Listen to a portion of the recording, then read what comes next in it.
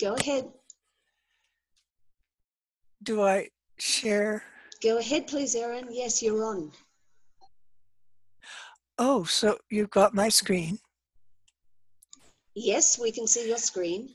Okay, love. Listen, this board that I've put up here, today what we're going to talk about, and prior to our, setting up for the talk, I was just relating that for some reason the ancestral legacy, as I was sort of fantasizing it and had created a PowerPoint for, when I woke up this morning, I realized that I wanted to do another one, a different one. So I recreated this morning, and unfortunately, that I'm very happy with its results, because the example that I had was fine and lovely, but I really have an excellent one for you guys today.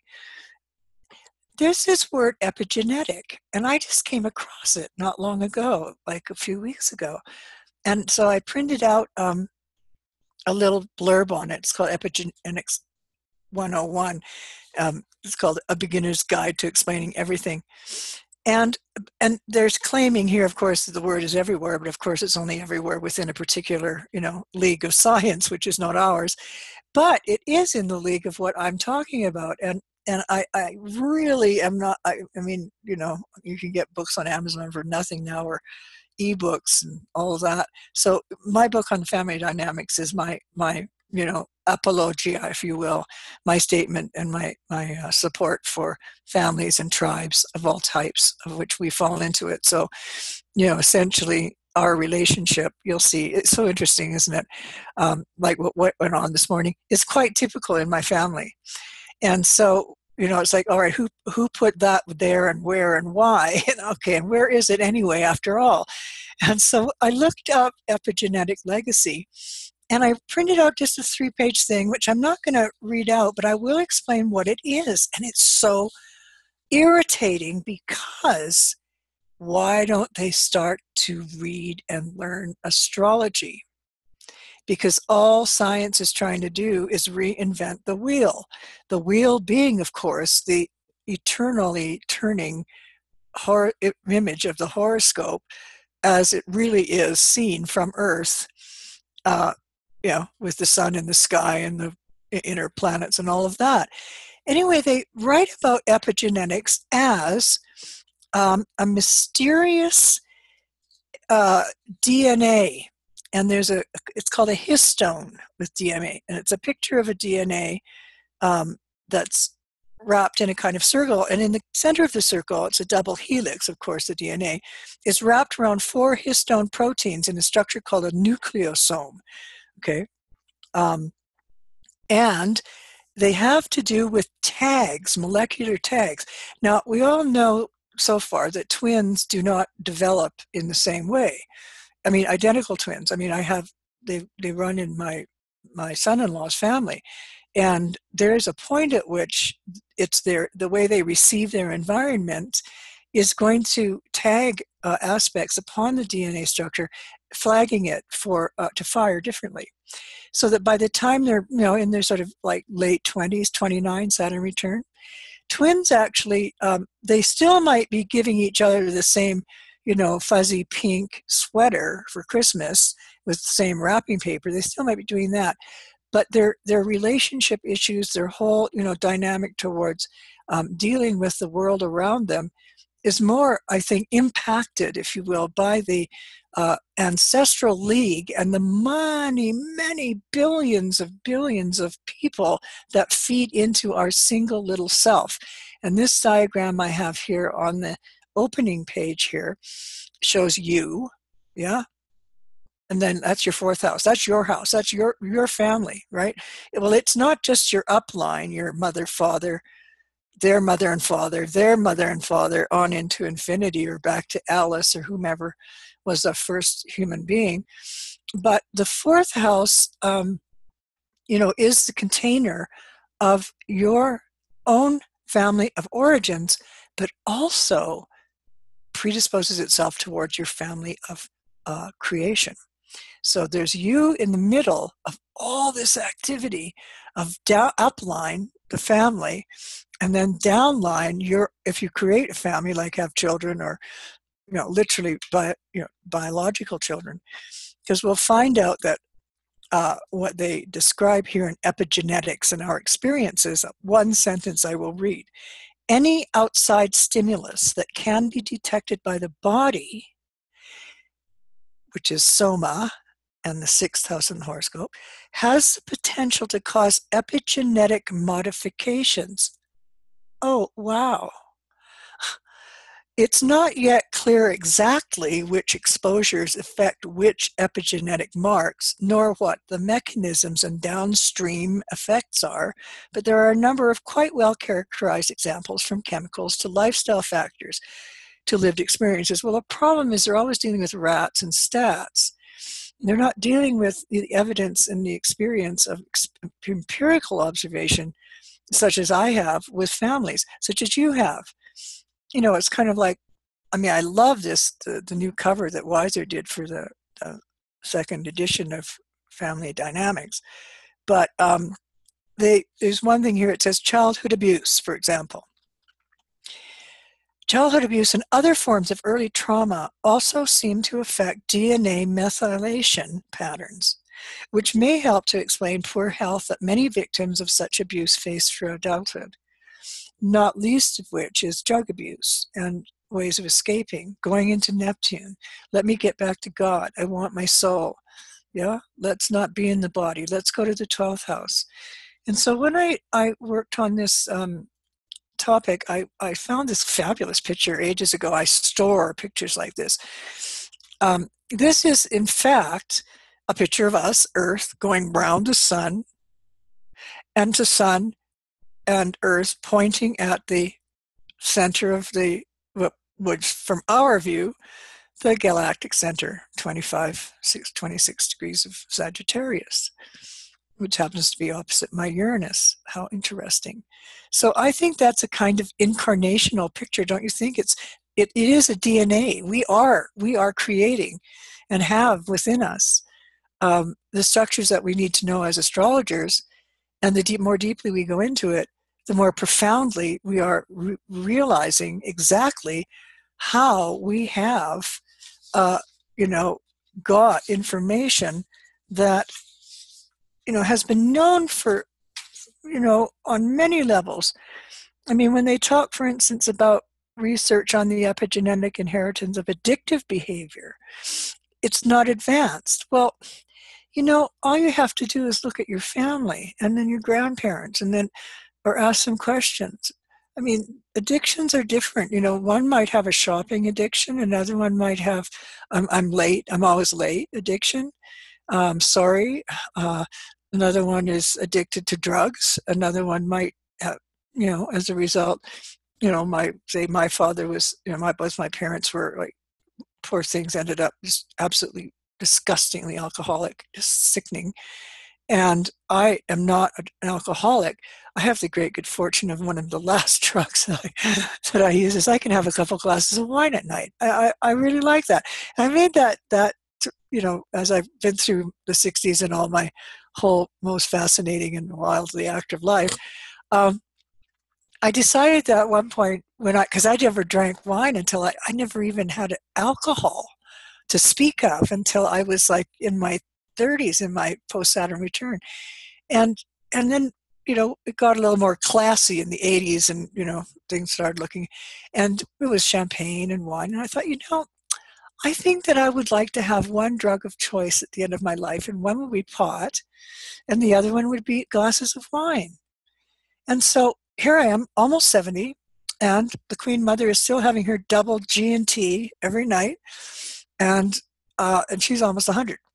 So I'm thinking, maybe there's hope. I get to keep a couple of addictions, as well as obsessive compulsive behaviors. But then how do you think people get smart? Okay, let's get back to astrology and not me. I put this picture up just to emblazon in your mind that we're really going to be dealing with 3 houses just to make life a little easier. And in order to make it easier, I just picked out the 4 houses that in Family Dynamics, and I've just been reading parts of it again. I cannot tell you how amazed. It's as if I've read it. I've never read it before. And I often find that. And what I did find was that the 4th house, as I said earlier, is your family dynamic. Your mother, your father, their mother, father, on back through the line. The 8th house is lateral ancestors like cousins, aunts, uncles, people who are kind of exiting out from the central force. And the 12th house, I have always been fascinated with Neptune. When I first began astrology, I didn't have any. I mean, Neptune is definitely what it is. Like, it's invisible. It's shape shifting. It's difficult to describe. How do you use words? Well, I happen to really love words, and I have found loads of them for it. But when I was first studying, and I had all the, sort of the few books that were out, one was Rex Bills's Keywords, and everybody had it, and everybody has it, and should have read it anyway. But under Neptune, they were like vague, nebulous, undecided, invisible, unseen, uncertain. And I thought, oh, that's really helpful. I mean, what am I supposed to do with that? So that I have to spend sort of 30 years, keeping Rex Bills in mind and saying, you know what, I'm going to find out something more hardcore about this. Now, Neptune is all of those things, though, right? But it also deals with a dimension beyond the physical. And the 12th house has to do with our ancestral league, because this is your mom and your dad and everybody else upline, grandma and grandpa and so on. Pluto's your aunts and uncles and cousins. Scorpio, the 8th house. And then Neptune, the 12th house, is your ancestral league, but it's also the collective unconscious.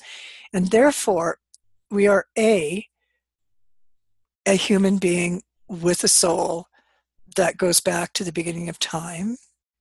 However that we see it shape-shifting, it's quite fine with me how anybody thinks of it. And it is also your immediate ancestral connection to your ancestral league in your family.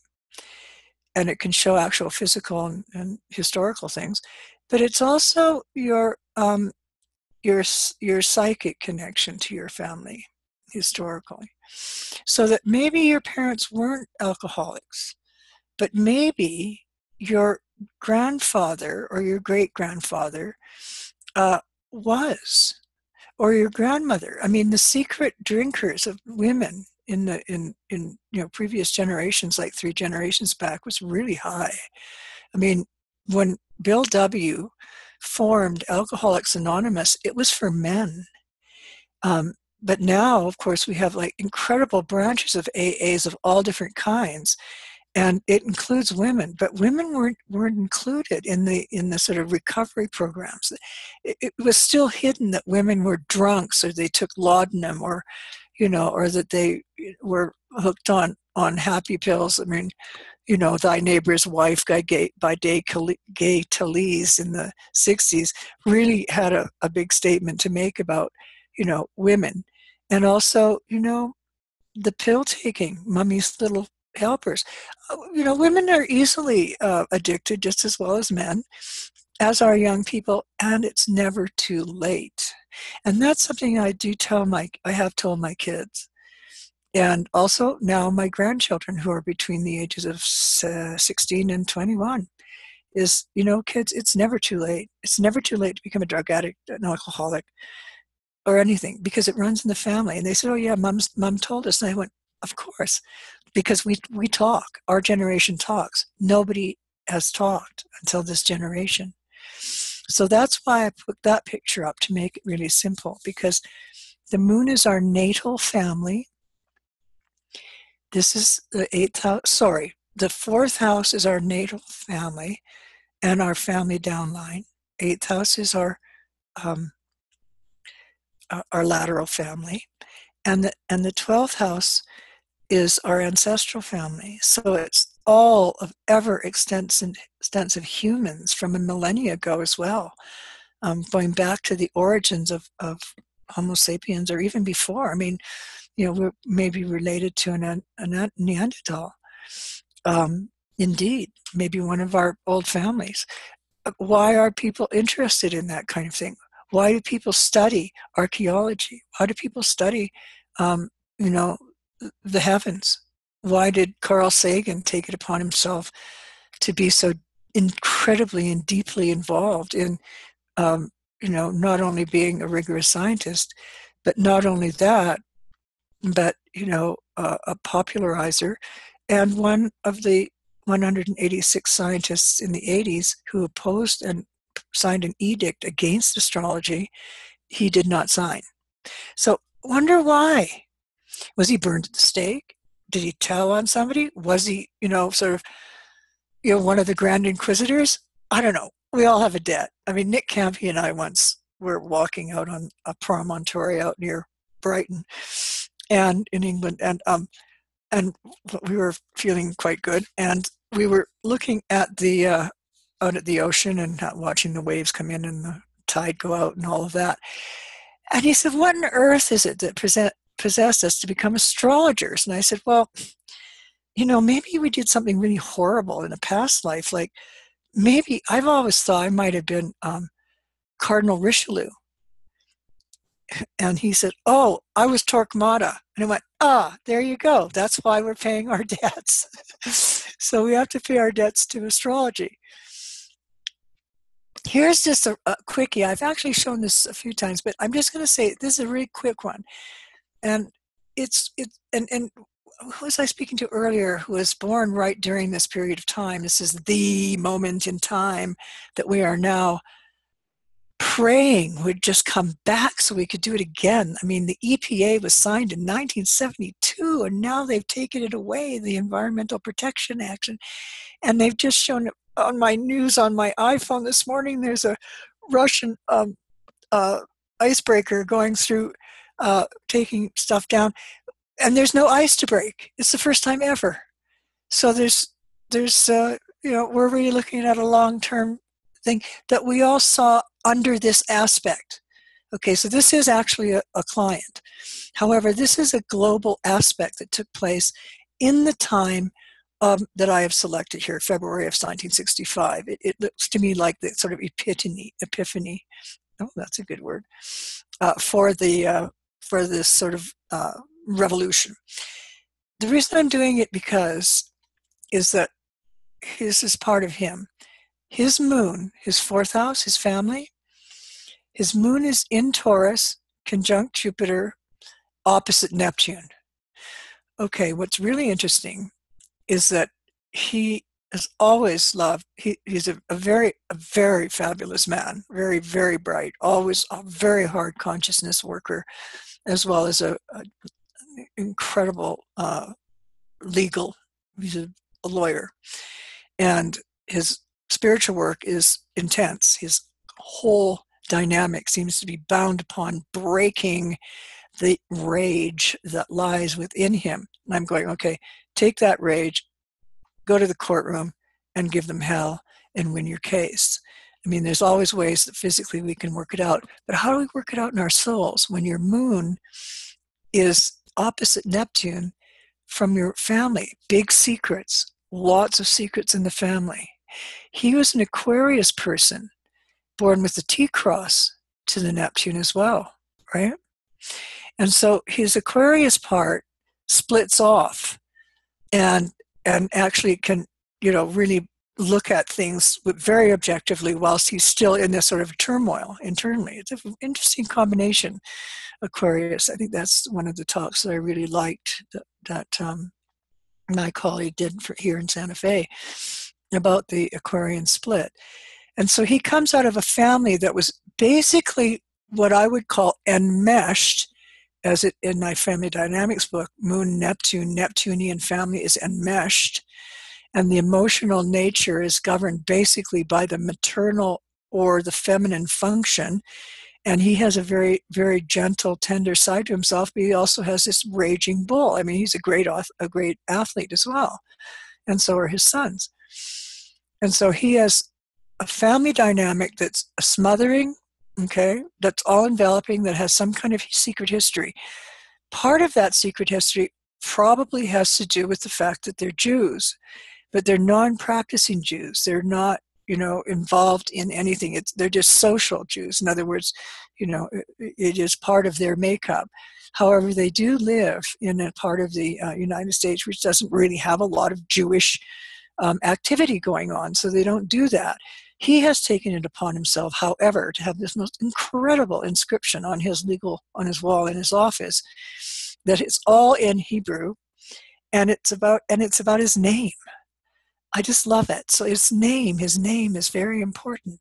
So there's the moon, Neptune, and the planet Pluto involved with Saturn, and Pluto is the natural ruler, as of the 8th house.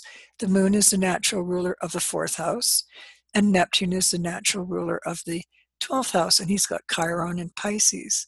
So there is, and it's exactly opposite to Pluto. So we're looking again at something that is very much karmically tied in.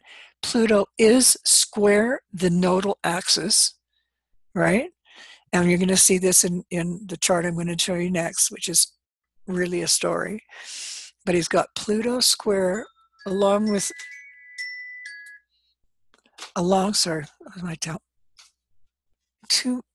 technology is fabulous. Let me just turn my phone off. Right. And so, all right, so far, because even though I have no contact with you guys, is there anything that anybody, is this good enough for now? Just a quick point out. I'm sure you're all sharp enough to have picked up what I talked about. Yep, I'm with you.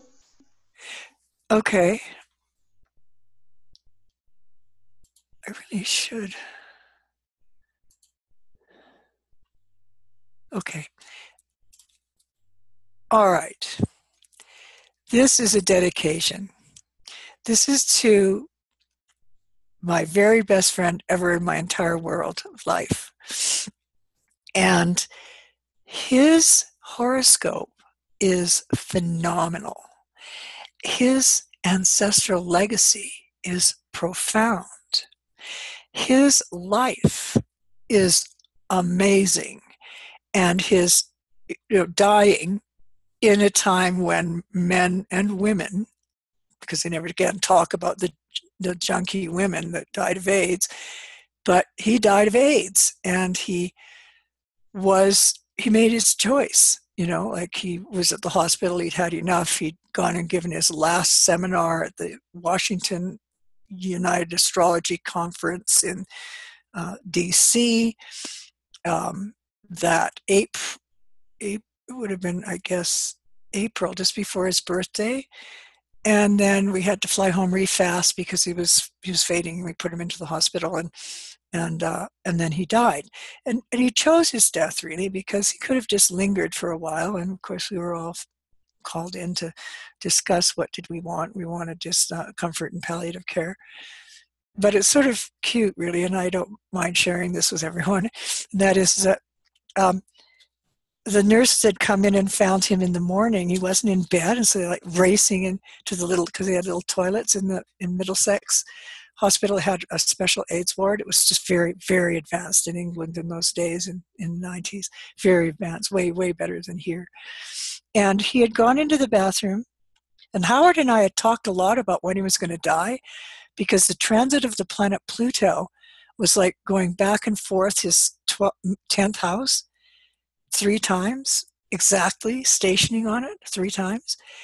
And we all know, anybody who's read retrograde planets knows that whenever the outer planet is retrograde, the sun is always in the opposition zone in the sky, so that when and the sun moves 1 degree a day, so 59 degrees to 1 degree, 59 minutes to 1 degree, 2 minutes every single day. And so therefore it actually has like almost a 3-month regular to 4 months, well, it's actually 4.5 months, of retrogression of an outer planet beyond the planet Jupiter, okay? So when Pluto's going back and forth, the sun is trekking slowly, day by day, to the point where it will actually reach his IC opposite the transit of Pluto, I call it the flashpoint. Well, just to precede his life, he died on May 12th, 1992, with the transiting sun on his IC of the end of the matter in old-fashioned astrology, opposite Pluto at his midheaven. His vocation was complete. So it was perfect timing. And this is a picture I took of him in the Sydney Harbor because he'd always wanted to go to Australia. So I quickly whipped together with a colleague of mine down there, kind of pushed ourselves into speaking at the conference that January of 92, of doing seminars down in Melbourne with Glennis Lawton and oh, my dear friend, my Canadian friend. Why am I forgetting the husband's name? He's my old friend from Canada. Anyway, we were teaching at Chiron Center down there. Chiron Center, just totally symbolic. And we just had an absolute blast. And he got to go to Australia. We came back, and in that time frame, it was evident that we would go to this conference, the UAT conference, and he had done everything he ever wanted to do. And so he was immortalized, and I just loved that. I wanted to show that sweet thing. November of 89.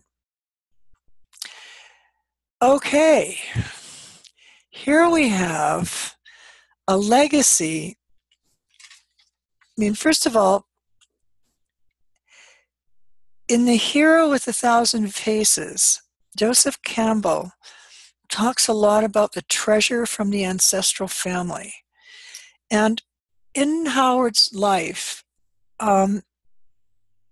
his intellectual prowess wasn't immediately evident. In fact, one night when we were visiting from England to Connecticut, to Hartford, where his parents lived, from one very wonderfully casual moment in time, his father was, typically Jewish, quiet man. Mother was like absolutely Jewish woman, wife. Yeah, I mean, truly she was.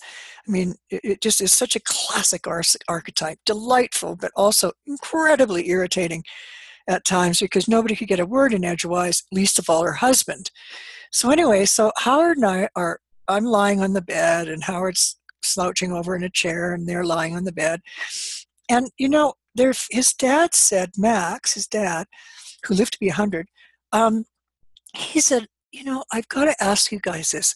Why are such intelligent people involved and wasting your minds on something like astrology? And Howard said, well, that's hard to explain because we aren't wasting our minds. And it's the only thing that, that he was called toward. And it seems evident that that's exactly what we're doing. Well, look at Howard's chart. Moon in Taurus, opposite Chiron, and his moon in the 4th house. It's exactly squaring Mars and Saturn and Pluto. And so and I'm just going to run through this a bit, he also has the planet Saturn ruling his 12th house, which is part of the square from the family home dynamic. The planet Neptune is being opposed by Mercury, but at the midpoint, close to the midpoint anyway, is of Sun Mercury, the mind and the intellect and the investment of one's resources, is opposite Neptune in the 8th house. There isn't one house that isn't implicated in something really profound and possibly even mysterious that takes place in the ancestral realm. Now, the thing about Howard is he goes back a long way. Let me just try and move this thing again. There we go. As it says here, it's a legacy that leads back to the ancient Hebrew world. he is an example of direct lineage through the parental line, in particular his father, Sasportas. The mother's background is not really great. She doesn't know when she was born or where. Her mother was fleeing from the Russian Revolution of the 1918-20s, in that time frame, and I think she was born trapped in a fence, and gave birth to in the snow as they crossed the border out of Russia, and arrives to Ellis Island and settled in Connecticut, where she eventually met her lifelong husband, who is the descendant of Jacob Sasportas, the rabbi. Now, the story of Jacob Sasportas is there is a major link to it, and I did all this research when we buried Howard. We buried him in Golders Green, which is the oldest Jewish Erev sacred site and cemetery in England. And that's where he wanted to be. And so we took him there and had his funeral there, and he was, he rests there. And some of his ashes we took back over to Connecticut so that they could sit on the stone. And his family, the Sasportas family, compound in their one in Connecticut. But in Golders Green is really interesting because, and it's when I started writing something about Howard Sasportas' heroic journey, which actually is in one of the British AA Journal magazines as an article, but I also did one on his heroic journey. I wrote a prefix to the houses too, when it was reprinted by Flair, and he asked me if I'd write the what do they call that, the sort of introduction, and I did that. But here's the thing, this word up here is the Hebrew word for tzaddik. Now, a tzaddik is not your ordinary wise man. A tzaddik is a teacher. He's a benevolent and absolutely, utterly invested human being in the spiritual, metaphysical, and religious doctrine. All three rolled into one becomes a wise man. And so a tzaddik is a wise man who teaches. And that's exactly what Howard was. And I didn't know that until he died, until I started really soothing myself by doing hundreds of horoscopes and trying to figure everything out, and what was all this about. And I still don't really know. However, I do know that being a tzaddik as a wise teacher, his great something grandfather, Jacob Sasportas, was a Sephardim, a Jew from the Iberian Peninsula. Sephardim are also Arabic, okay? And so it's very interesting that Howard's appearance was, he was kind of a classical Jew, but at the same time there was an Arabic tone to his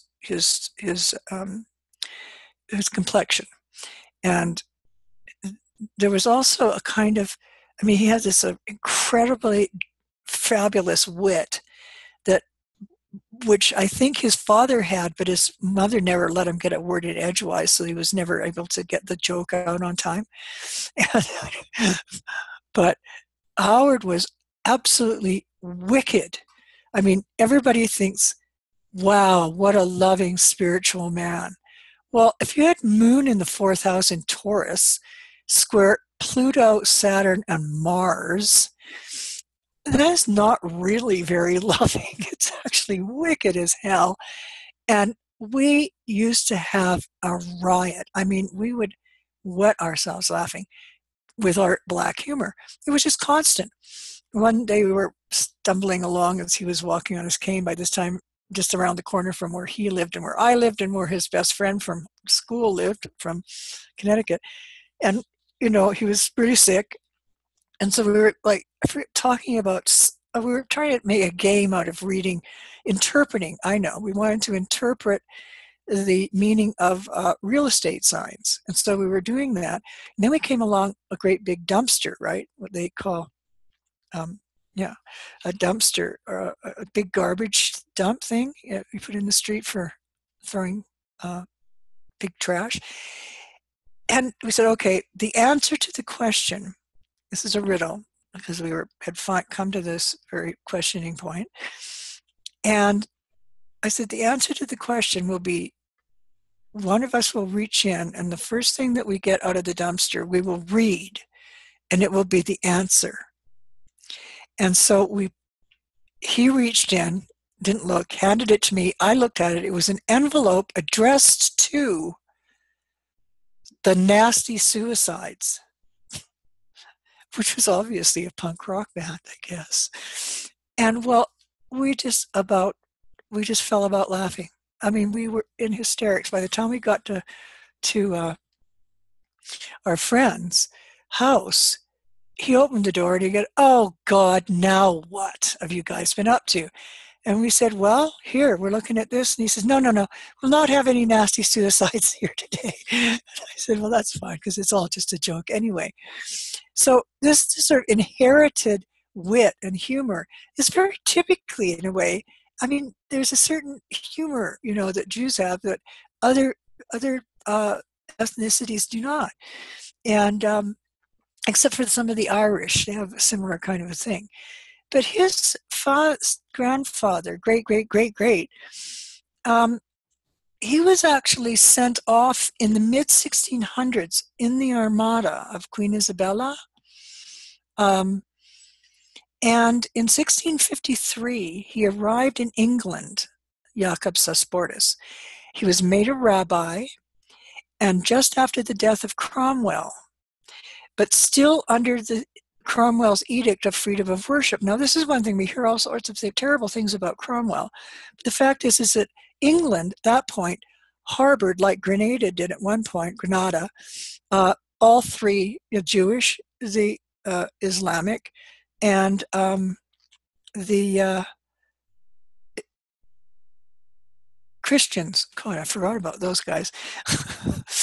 Anyway, so all three had freedom. They could have their churches, they could have their synagogues, and they could have their mosques. And so he was the first of the rabbis. Actually, he was the first rabbi in England, and he founded Golders Green, as I mentioned, and the synagogue there. However, in 1656, he fled to Amsterdam, where many of the Jews did actually go. So there's a huge Jewish contingent in Holland. And there's some stories about that, by the way, that are current. Might be worth looking into if you're interested. And so having Howard's ashes put around this stone in the Golders Green Cemetery after the funeral, celebrating his remarkable life, it just seems so appropriate. But I didn't know any of this until much later. Hang on. Whoops. I'm not finished yet. Okay, so more about Howard. Get rid of these sidebars here. So when I look at the chart, I'm seeing almost every signature that shows an ancient connection: Moon square Saturn, ruler of the 12th house Neptune of the Ancestral League, the ancestral souls. Also, Judaism claims to be, well, and I certainly don't know, the oldest religion in the biblical sense, in the sense of having it written. We're really now into I think it's 566 years this year. And they date that to the beginning of Judaism. And so we're looking at the oldest religion, Moon square Saturn, old religion, ruler of the 12th, linked to a very heavy past. Jews have been sort of pushed all over the world. They are the wanderers, right? And of course, Howard defected from his own homeland, yeah, because of the sort of scorpionic wound. We have Pluto exactly square his nodal axis, and the sort of karmic connection to that, especially with Saturn and Pluto, is that he was born out of World War II really pissed off. So, he and I actually discussed this business of him being in the ovens before he was born, because he was born in 48, right? I was born in 47. I know I rose up off of the battlefield of World War II really, really angry. And, which is why a whole lot of our generation did. The sort of baby boomers, were definitely there. And so he was born out of a historical past, not just mythological past, where there was death and destruction, annihilation by forces not even imaginable. But if you know what rules gas, Neptune. And he has Neptune in Libra, as our generation does, which is the ruler of his 12th house naturally, but it's also involved with Saturn as a sextile, and Neptune's in the 8th house of death. So his thing about being gassed in a previous life, I believe it. I also believe that his, the whole story about his parental heritage shows a tremendous amount of wounding. And Howard was interesting because when his dad had asked us about why did you choose astrology? Well, so we didn't choose astrology, it just became part of what we do. And it's an ancient tradition. It's something that, that we really love. And the parents were happy with that. I mean, they were sincerely and for the first time, according to Howard, actually interested. Because, you see, they thought that they liked to fantasize that I was Howard's girlfriend, and that they would tell their friends, their other Jewish friends in Connecticut, in Hartford, Howard's fiance is visiting us, which we thought was terribly cute because, of course, Howard was gay. There's no way. I mean, we loved each other passionately, and if he hadn't been gay and had AIDS, maybe something would have been different. But it wasn't, and that's fine with me because, sexuality, can really destroy a relationship because it puts territorialism. So Howard and I had a very profound, deep love, family love, very much in the family, Venus and Gemini, but it was asexual. Yeah, it was non-territorial. His connection to his past lives and his lifestyle in the current one is also heretical. I mean, look what happened to even as recently as Oscar Wilde. He never wrote a damn thing after De Profundis, which was written in Reading Gaol after he had been put in prison for sodomy. Excuse me, Erin, we have 10 minutes left. Oh, that's great. Can anyone comment on this? I'd love it if people just said something they'd like to say about this horoscope and about Howard and his contribution, because I mean, with Venus and Gemini, obviously, he was writing about families. He was completely and utterly obsessed with families. Well, most Jews are, and so are anyone who's been abused. Now, he wasn't abused. His mother was a shopping addict. She had a whole room full of clothes, none of which she wore. I mean, it was hilarious. His father was a paper hanger, and he was already hoping that his son might take over his business. But Howard had short, thick, stubby fingers, and he didn't even have shoes that could tie up because he couldn't. He was completely and totally incapable of doing anything with his fingers except write and type and to think. And that was where his whole life was 4th house legacy. Somewhere down the line, he got the mind of a genius, Venus sextile Pluto, and the planet Mercury in Aries, 5 Aries, exactly trine Pluto, ruler of his 8th house, and also ruler of his 5th house of creativity, wherein we find Uranus. So he was obviously very different in his way of relating. And also, he wanted freedom from family, because that was an important function for him. So anybody have any questions about what I've been talking here about Howard and his chart? Yes, hello. Yes. I have loved like readings Howard Sasportas. He has been the first author that I really connect with, and I've learned astrology with him. Marie, that's so wonderful to hear. He's listening to you now. Well, I thought he was just incredible. I was curious in his chart about Mars, Saturn, and Pluto. They are intersected. There is no... you know what? Let me just interrupt you right there. There's no such thing as interception. Just look at it. It's a big house. The first house and the seventh house are enlarged based upon an accident of location and season. Now, interception was invented by some astrologer sitting in a basement, never seeing the sky, not even considering the possibility of what really was going on. I mean, that's where we had to come out of. We had to come out of the dark ages.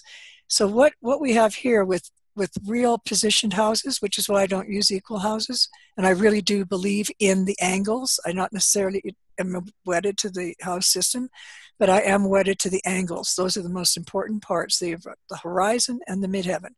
When they're at an angle this tight, in other words, a sextile between the midheaven and the ascendant rather than a square, if you were born at the equator, you end up with getting an enlarged house. What that means, or an intercepted house, what it truly means is, let's just say that you have the transit of Saturn going on in your chart, and it's transiting through Capricorn. It goes through there so that's about 2 years, 2.25 years. And then it hits the ascendant, and then it spends not only 2.5 years, but a whole nother year. So it spends 3.5 years in the first house transiting, and then zoom, zoom, zoom, zoom, and then 3.5 years in the seventh. So it's where size equals time and duration. And so I've really taken a long time to come to this. 50 years of thinking and using intercepted houses, like drawing the little sort of line in here. And, when we didn't have this kind of an image in the olden days, in the 60s, when we were learning astrology. So I'm not meaning rude when I said there are no such thing as intercepted houses. I'm being really stern to say, I want you to open your mind to think, okay, these two houses, because they're, balanced, they must be considered as the most important lesson in the chart, because anything transiting them spends more time in those two houses than in any other house of the horoscope. So Howard's biggest lessons were himself and understanding his Aquarianness, Uranus, and his seventh house of relationships, and having some very interesting and unusual relationship ways of being. Had a couple of very solid partners in his life, like really long-term relationships. But very often, particularly gay men, they don't have this issue about monogamy. In fact, Jim Lewis used to tell me that Haight Street, or the Castro district, was full of guys staring up at the sky saying, "Oh, I want to meet the right one." And they're not even looking at any of the guys on the street. And so Howard had what I would say a normal homosexual life, and that is that he and his partner had other guys over for the night or something like that. And so that, Mars, Saturn, Pluto, that would be considered a social anomaly. I mean, that's absolutely unthinkable. Oh my God, threesomes between men, help. So that's part of what the vertex, which is cosmic encounters, and one of them I'll tell you because it's really good and he'd love it, is that there was always this guy at the Heath in the English Big Park. that it was so handsome that he just thought he was fantastic. And so one night he rang up a call center for rent boys. And so he asked this person to come over. And the guy comes over, and it was the guy in the park. So it was like, oh my God, I've struck gold. And so they just had a lovely evening. And it wasn't all just about sex, you know. I mean, it was about, you know, male sexuality is very different than feminine sexuality, isn't it? And so that, you know, man on man is very different than woman on woman. And I often think, you know, that women relationships are like almost too many wombs. You know, there's a lot of cats and chickens and eggs and flowers, and it's quite lovely. But with men, it's very rough. It's rough stuff, yeah. And so I guess that's part of what that's about, is the attraction to the danger. And a lot of men were attracted to that danger. And then the AIDS epidemic came out. And now I have a surviving brother who actually is not AIDS. He's HIV, and he's been HIV for, let's say, 40 years. And he is one of the test cases of why certain people don't slip into AIDS, etc.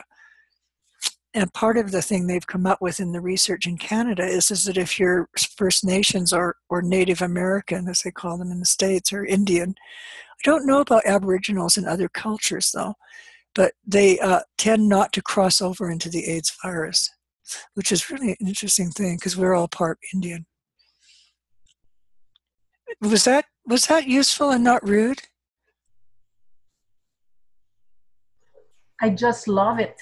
I just love to hear that there is no interception, and it's just a planet will spend more time there, like mostly like when you think about the faster moving planet. I do have planet Saturn intercepted in the 4th house, so and it's ruling my 8th house. So I was thinking about the lineage, you know, about the family. Oh boy, you've got a big lesson in your family. Oh, I certainly do. Oh man, have they ever weighed on you or what? I mean, have you emigrated? Well, actually, I do have also Uranus squaring the node, and Mark told me at some point that I have broken the karmic link in the family. Well, actually, you were born to do that. Whether or not you can, I'm not sure.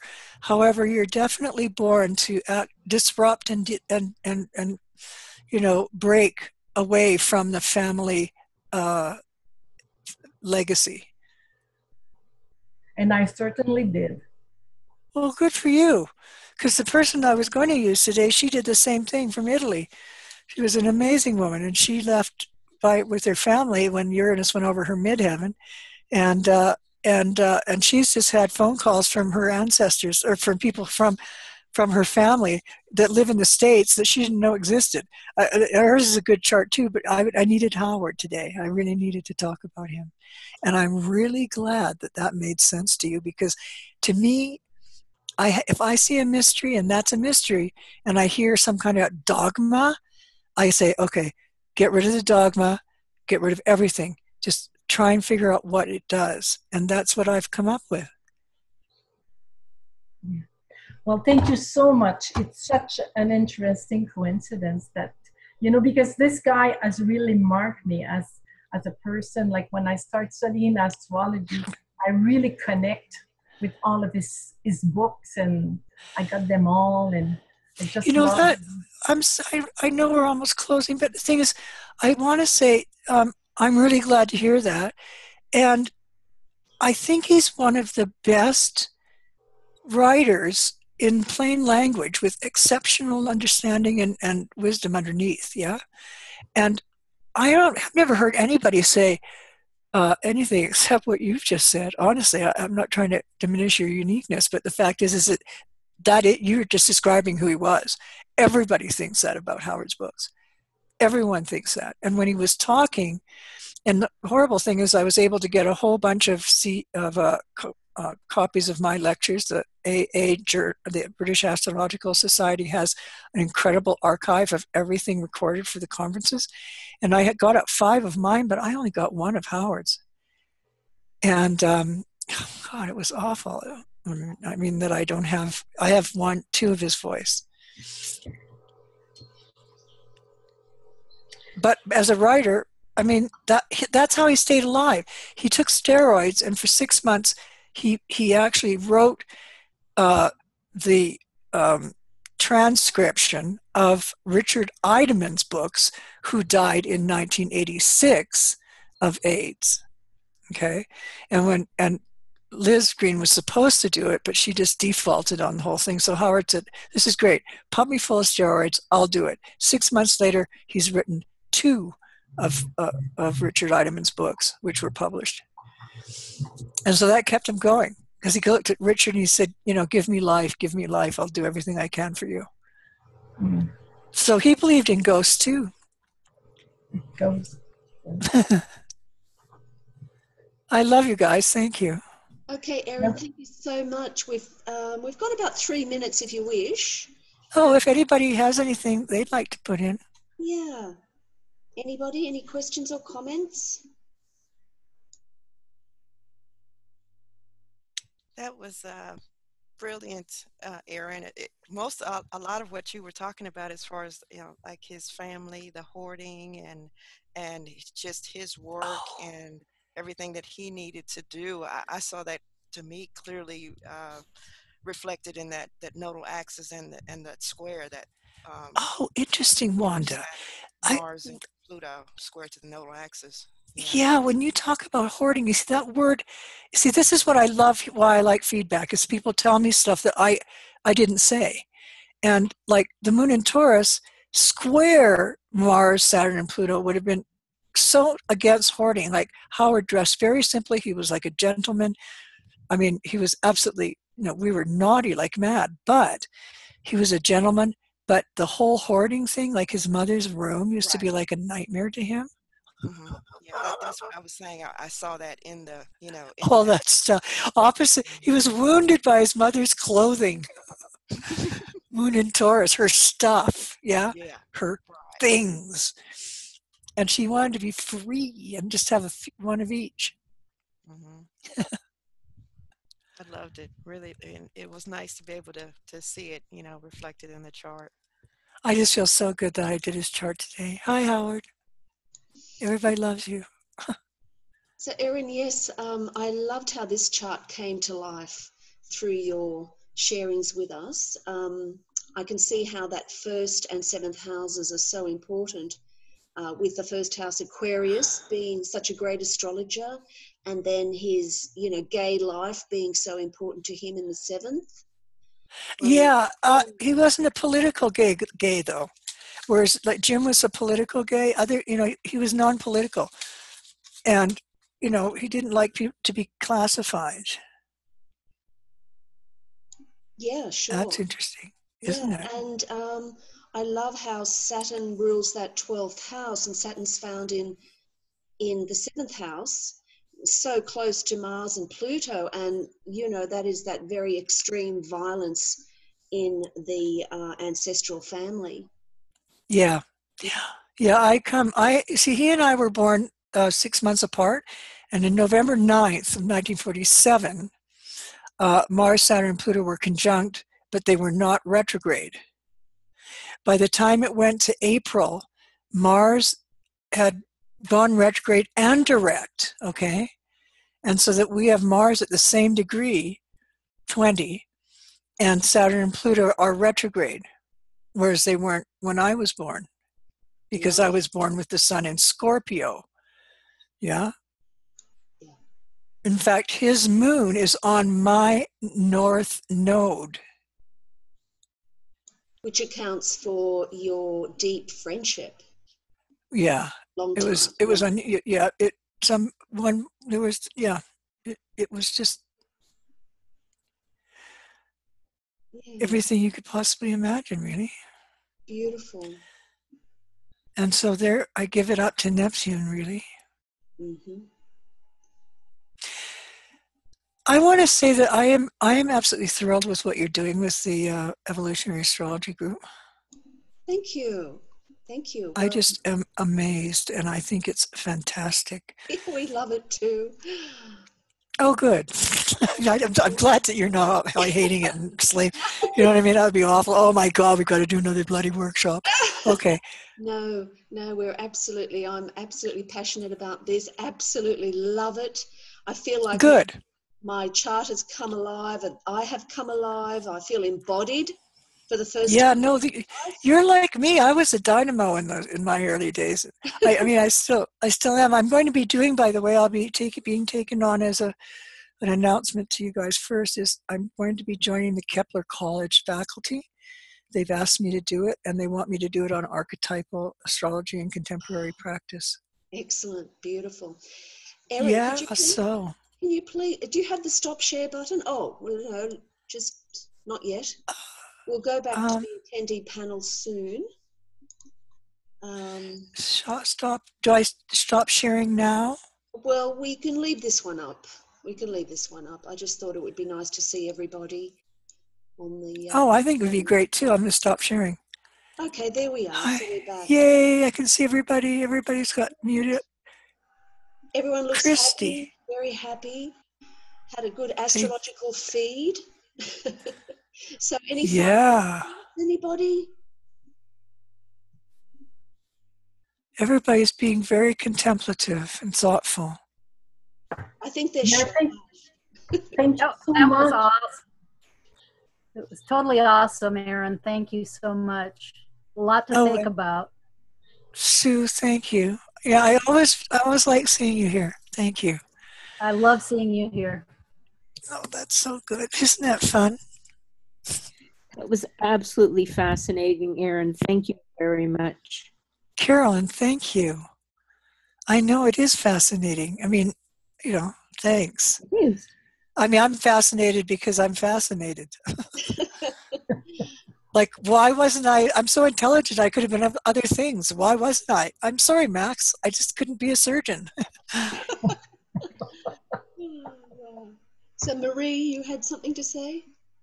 Yes, I was going to say how thankful I am for that lecture. It was really, really an eye-opening, not only on the subject of the lineage, but also on our Sasportas. And like, he has been such a big hero of mine, and I really I've drink all of his words, like, I mean, it's like you say, he was the first one who will talk regular language to present astrology and all of the planet and the way they were working, and it's just amazing, like the way he was a teacher.